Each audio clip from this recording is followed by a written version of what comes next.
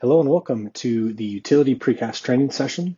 Today we're going to be modeling a single barrel culvert run, so let's jump right in. Up here on our concrete ribbon, we're going to hold shift and click on the beam. That's going to bring up these properties on the side. I'm going to load in culvert. You probably do not have this drop down by default, but that's okay. Just follow kind of along and type these in as we go. So the name is going to be culvert. The profile, we're going to select from these three dots right here. This is going to bring open our profile catalog. All the way down at the bottom, under Other, you have to expand this tree. And then down here at the bottom, you'll see the Culv 1 profile with a picture describing all the different inputs here. So if we step through this, our total width is going to be 180. Total height is going to be 120. Our standard wall thicknesses are going to be 10. The base thickness is going to be 12. Top thickness is going to be 12. And then our X and Y haunch dimensions are going to be 12. Press apply and OK. And then make sure your other settings are set here, the 5,000 PSI concrete, class 13, and then all of your position tabs are reading the same as well.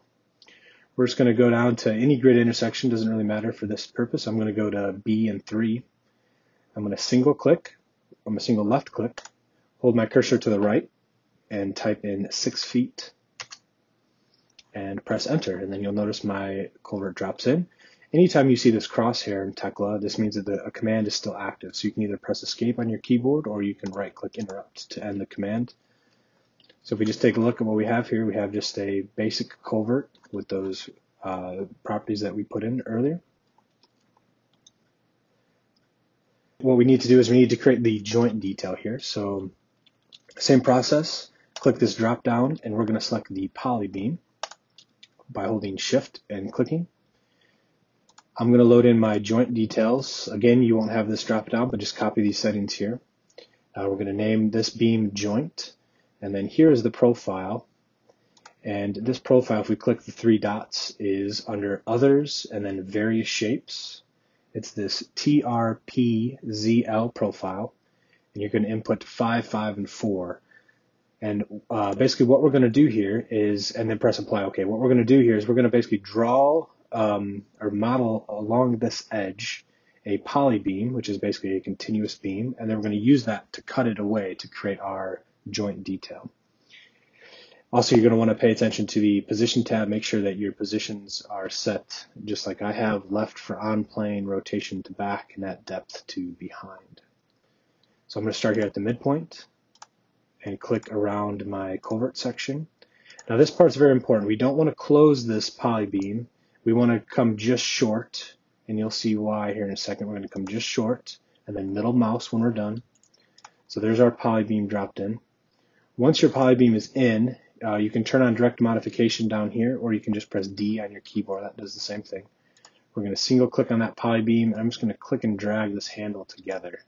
And the reason behind that is because Tekla does some kind of weird things. If you try to just connect those as one circular element first, you have to somewhat trick it there and then close it afterwards. So what we're going to do now is come to the edit command, and we're going to do a part cut.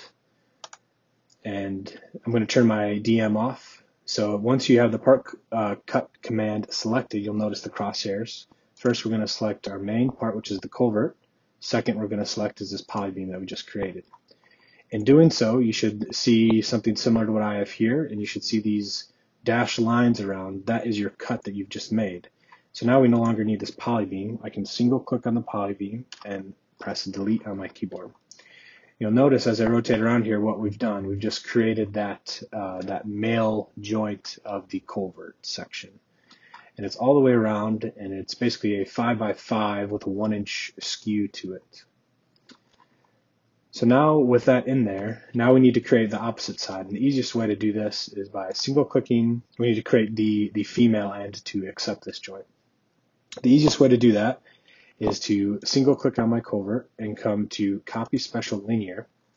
And what I'm going to do is I'm going to click this corner up here, and then I'm going to click the opposite corner here.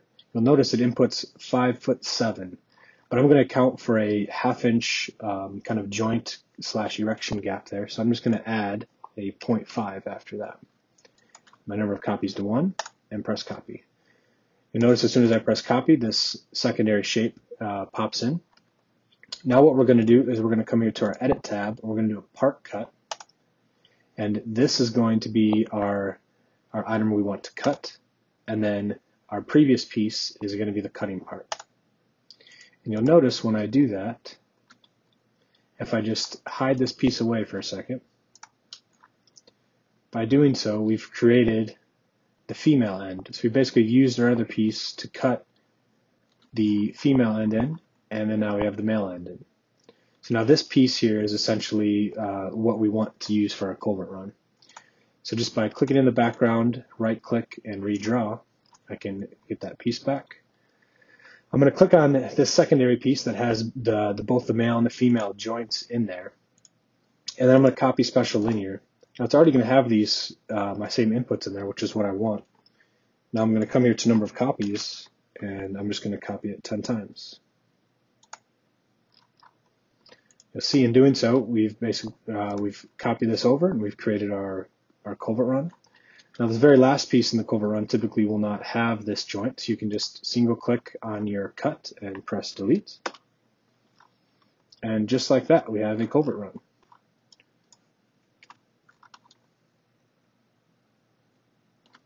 Now what we're going to do is we're going to model some wing walls here on the side. So to do so, I'm going to press Control P on my keyboard, which brings me to a bird's eye plan view. And I'm going to draw some establishing construction lines here. We're basically going to create some wing walls coming off of our corners at a 45-degree angle. So if I go to my Edit tab and then Construction Object Line, this will allow us to draw in some construction lines. So I'm going to click on this top left corner, and I'm going to hold my mouse here. You'll notice as you hold your mouse directly up, if you have ortho on, which is O on your keyboard, you'll find that it snaps to perfectly straight up. If I hold straight left, it'll give me orthogonal to the left. And likewise, if I hold right in the middle, it'll give me that nice 45. So what I'm going to do is I'm going to hold it right in the middle, and I'm going to draw a 20-foot long construction line, and I'm going to do this at all of my corners. Top right, and then now the bottom right, and then now the bottom left. You'll notice that as you zoom in and out there, your precision of these lines, as I draw this for an example, your precision will get tighter and tighter. So now I can go to the inches when I'm really zoomed in. If I'm zoomed out, now it's going to skip like 5 feet at a time, 2 feet at a time.